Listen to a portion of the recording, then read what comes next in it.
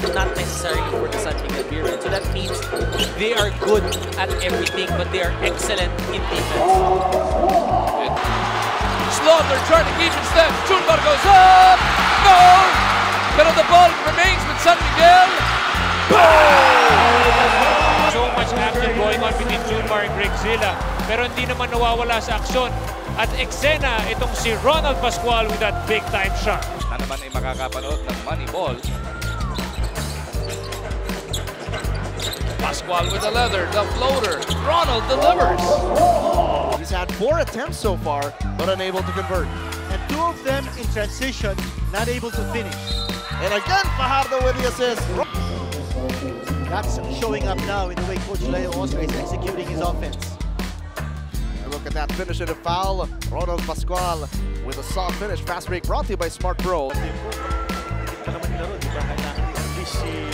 Or Proudly is hurt. Yun ang inaantay ng mga San Miguel Beer fans. Contributing in this game to stretch the lead to 6. 7:02 ang natitira na patawag ng full timeout ang Pure Food Star Hotshots. It's a shot clock. Roberts Jr. gets it in the post. Going to Mike Bercher. Quick double mula kay Marquis. Nice Inside pass for Pascual to finish. Yan, ang hinahanap mo dito, if you are a Meralco fan, magdikit-dikit yung mga ganong klaseng basket. At paano magdidikit-dikit? Oh, the miscommunication that time.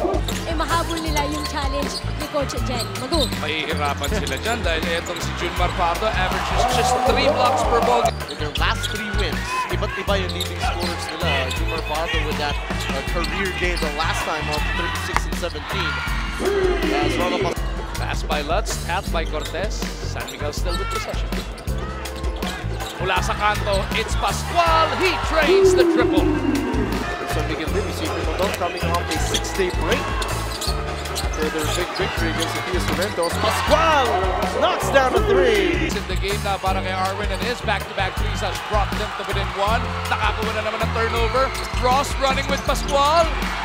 And Ronald guides. Hindi rin nalugnatan. Ano ka, idol ko yung buhok niya. Makakapagpahaba pa tayo ng gano'n. Why not? As Ronald